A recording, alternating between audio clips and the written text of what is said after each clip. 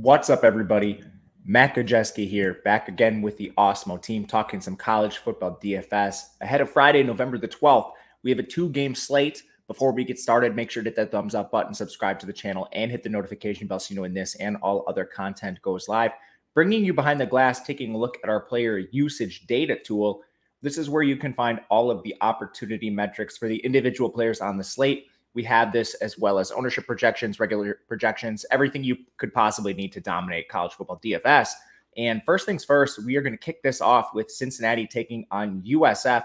A Cincinnati team somewhat limping their way through the season undefeated, but they are still 23.5-point favorites over South Florida. It is a 58.5-point total, just a two-game slate. So even though Cincinnati has not been the most dynamic offense, just 63 plays per game, pretty balanced in terms of pass rate, they still need to be targeted because the implied team total is so high here. So Cincinnati is going to be a priority.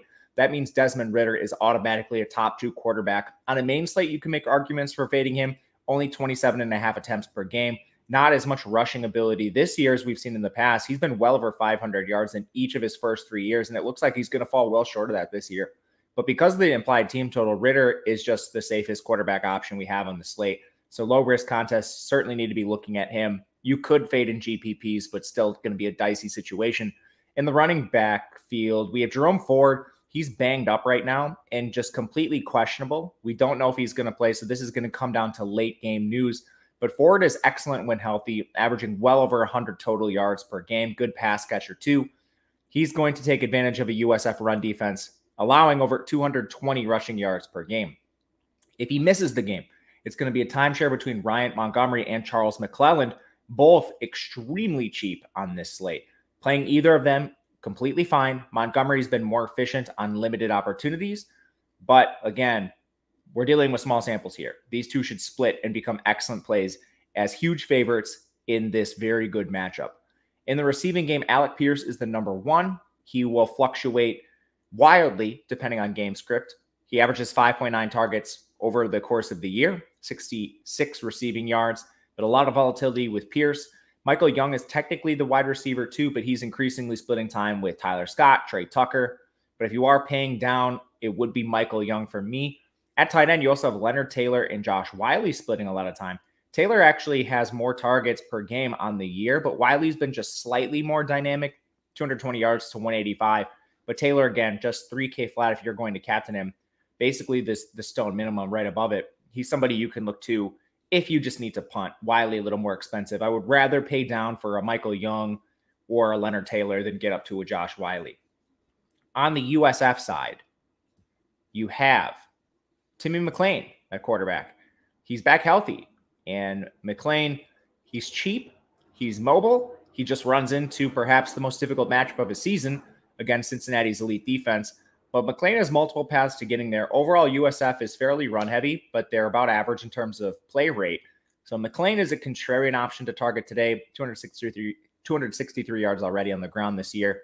In the backfield, it's kind of a complete mess. Jaron Mangum splits time with Kelly Joyner, with Brian Beatty, and they're in a tough matchup. Cincinnati is a little bit weaker on the ground, but you're still talking about a team that's an underdog by 3 scores. So how many backs do we really want to take from this dicey situation? For me, it's purely GPPs, and maybe that's even a little bit risky. In the receiving game, USF has narrowed their opportunity between Xavier Weaver, Jimmy Horn, and Omarion Dollison. These guys are basically playing almost every snap at wide receiver. DeMarcus Gregory rotates in a little bit with like a Bryce Miller, but you're not seeing too much of these ancillary receivers at this point. Weaver's the target alpha. He's averaging 8.5 targets per game, 72 yards per game. He's a little more expensive, but still comfortable getting to him. Jimmy Horn's the cheaper receiver I'd rather get to, 3.3 targets per game to Dollison's 2.9.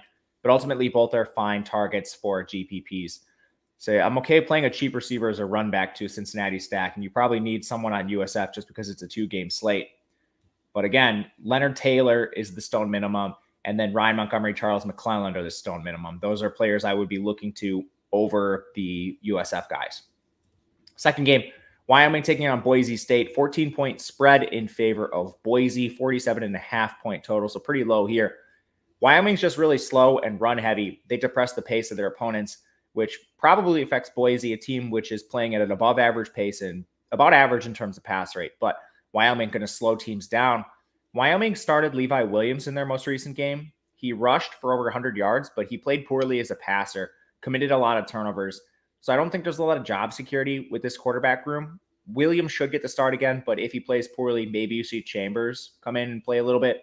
But fortunately, Wyoming draws a great matchup on the ground, which Levi Williams can exploit, Boise allowing nearly 175 yards per game. Interestingly, Wyoming moved to a bit of a timeshare between Xavier Valladay and Titus Swen. Swen actually outcarried him 21-18, but you still have Valladay as the team's preferred pass catcher. He still had 3 targets, and he's averaging 4 targets per game over Wyoming's last 4 contests. So Valladay is expensive. He takes on a good matchup here. I'm a little worried about Titus Swen being increasingly involved here, but at the same time, Xavier Valladay gives you the safer floor with his receiving, which likely factors in today as Wyoming is a 2-touchdown underdog. But Swen, he's a fine play if you cannot get up to Valladay. They both should see a fair amount of work. In the receiving game, Aiden Eberhardt went down with a season-ending injury. Isaiah Nair is the leading receiver either way. 6.6 targets per game, 51 yards for Nair. And now you probably see tight end Trayton Welch and receiver Joshua Cobbs work into a larger role. Cobbs is 3,200, so right above the zone minimum. Welch is 38. Both of them should average more than the 3 targets per game they've been seeing on the year, but still just GPP plays in a low-volume pass attack. On the other side, Hank Bachmeier is your other low-risk quarterback. Most cash games are going to have the Bachmeier-Ritter combination. Bachmeier is not mobile whatsoever, but he does offer a lot as a passer. Again, a really fast offense. 275 yards per game for Bachmeier, 34.5 attempts. He's been well over 300 yards in plenty of contests this year, so that's where his upside comes from. Easy to stack too. Khalil Shakir, underpriced for his role. He's averaging 9.1 targets per game, over 10 targets in the last 4, nearly 100 yards receiving, and he gets carries in the ground. So Shakir is a fantastic play at his price. From there, you have Octavius Evans as the wide receiver 2. He's been working ahead of Stephen Cobbs, who's been banged up at times this year, but Evans, second on the team in receiving. He's a cheaper option worth targeting in this offense at 4,600. Cobbs has been playing, but again, he's been banged up, so he's been splitting snaps with Davis Cutter and even Tyneil Hopper. Those are some plays that are maybe just GPP viable. But again, you're probably going to get some really cheap options on Cincinnati tonight. So I'm not sure you need Cutter or Hopper, but potential options there. And then in the run game, Andrew Van Buren has returned. George Holani has returned. Andrew Van Buren, he's seen his role completely depressed. And Holani is a very important addition to this backfield because Andrew Van Buren and Cyrus Abibi-Lokoyo have been extremely inefficient this year. So you have Holani, their only efficient back, a strong pass catcher, and he popped up for 20 carries in their last game, suggesting he's closer to full health. Abibi-Lokoyo went down to 11, Van Buren an afterthought at 3, and we have a good price on Holani today, 4,500. He should be a mainstay in lineups against a Wyoming defense allowing over 175 yards on the ground per game, and they're 14-point favorites. So big fan of Holani tonight. But that'll do it for us in the 2-game slate. Thank you guys for watching. Let me know in the comment section who your favorite plays are. I'm Matt Gajewski on Twitter at Matt_Gajewski. Hit the like button on the way out, and we will see you guys again next time. Thanks for watching.